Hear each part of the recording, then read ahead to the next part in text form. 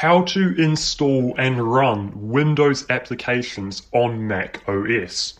In today's video guide, I am going to show you how to install Windows applications and run them on your macOS system directly as if you were running them natively on Windows. This allows for a huge amount more applications for you to be able to run on your macOS system. Virtually any Windows application will be able to run through this technique, which I'm going to show you in this tutorial video. So you can see here I've got VLC Media Player open as an example. I've got the Windows version open below and the macOS version open above. And the Windows version is running perfectly as if it was running natively on a Windows computer. So in this guide, you're going to have to follow some complicated commands using the terminal system in the Apple operating system. As long as you follow along with this guide, you will have no issues making your Windows applications run.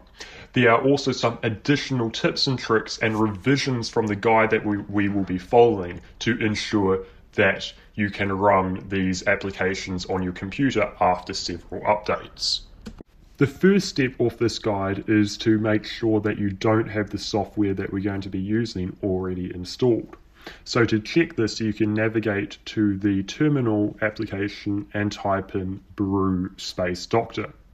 If you get the response back saying your system is ready to brew, you already have the software installed and you can skip the next few steps.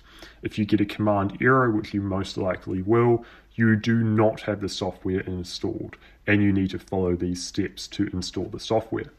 Go ahead and navigate to your web browser and go to this link, which is in the description below. This web page has the terminal commands contained in it, which we will be using for this tutorial.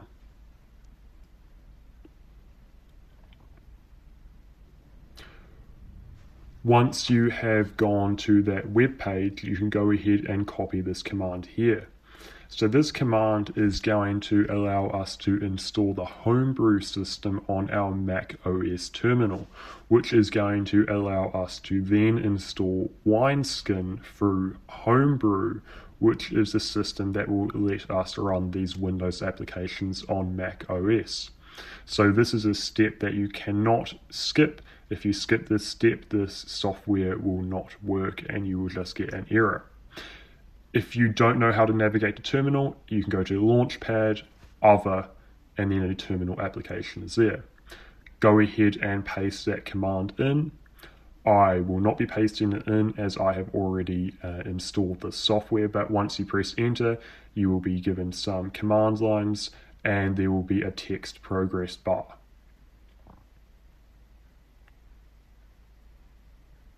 Once that has completed installing, go ahead and copy this command here.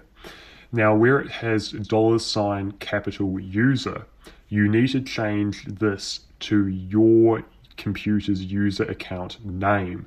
This is a very important step and the command will fail if you don't do this. To check what your name is, go to System Preferences, Users and Groups, and your name is shown there. Substitute the $user value with your name. Once you have done that, go ahead and copy this command to finish the install and paste it into terminal. Once that command has completed, Homebrew is now installed on your computer and we can go ahead and finally install the Wineskin software through terminal. Go ahead and copy this command and paste it into your terminal system. This will install the Wineskin app onto our computer, which you will then find in the applications folder under the name winery.app. Or alternatively, you can launch it via Spotlight. I already have the application installed, so you can see it shown here in my applications folder. Go ahead and open the app once it has installed. And now we're going to want to install the latest engine. Where it says installed engines, it will be blank on your screen. Where it says new engines available, go ahead and press the plus icon.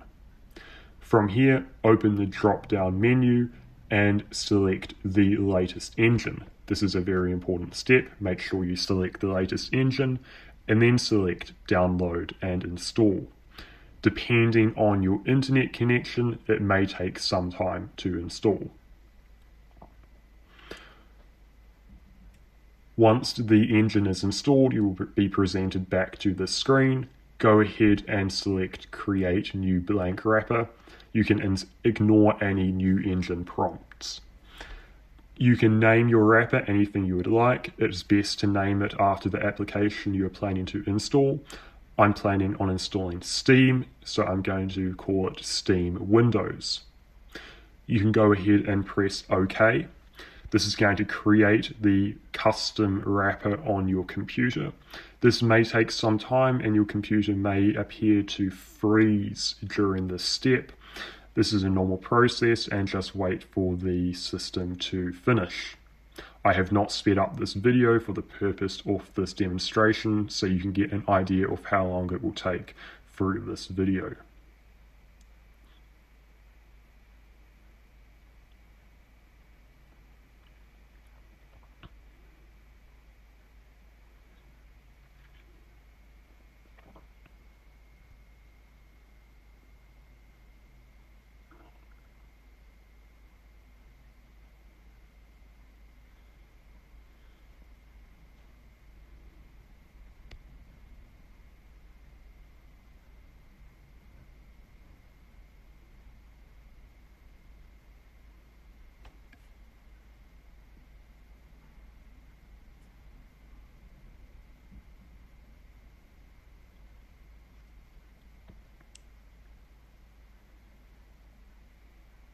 Once the installation is complete, you will be shown the file path to the application.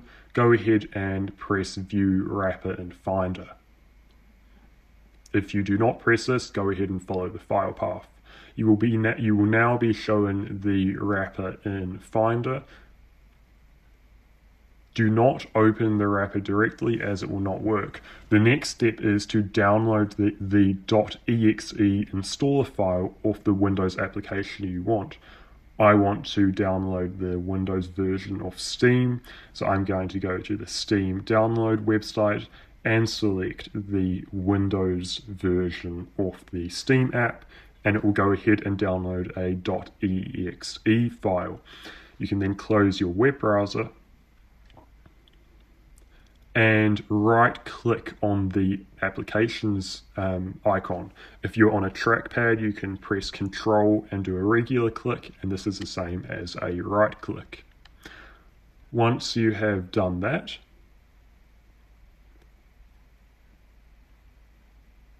press the Show Package Contents button.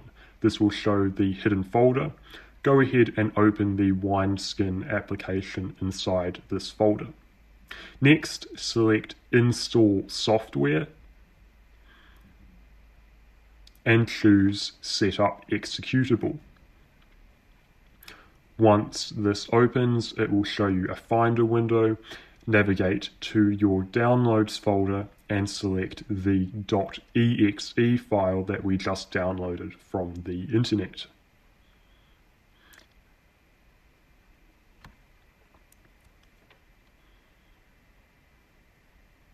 Once you have selected that, Wineskin is going to start installing your Windows version of the application on macOS, and it will go ahead and open the installer from the Windows side.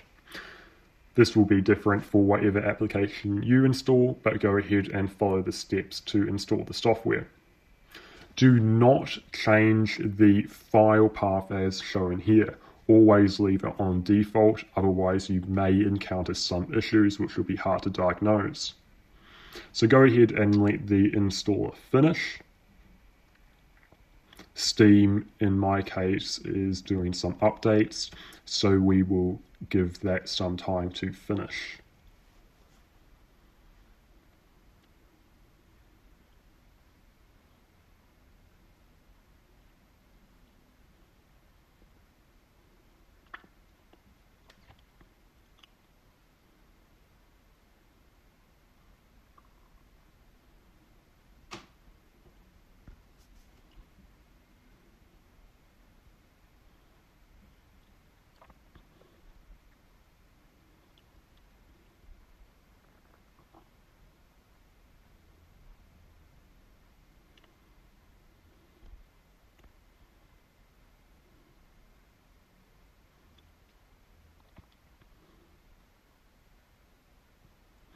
Once your installed application opens, you can go ahead and close it, and the following steps are extremely important to ensuring that your application will run properly every time, so make sure you follow these steps.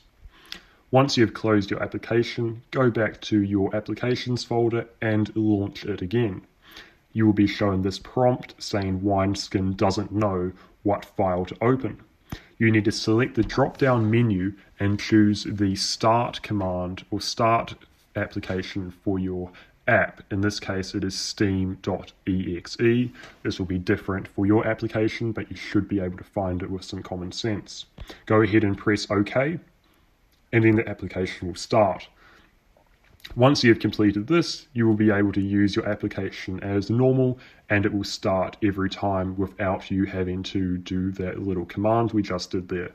Now remember, with these Wineskin applications, you do not get the bouncing animation while the app is loading on the dock, but it is loading in the background, so just press the application icon and then give it some time to load. Hopefully this tutorial has been helpful. Feel free to leave any questions in the comments below.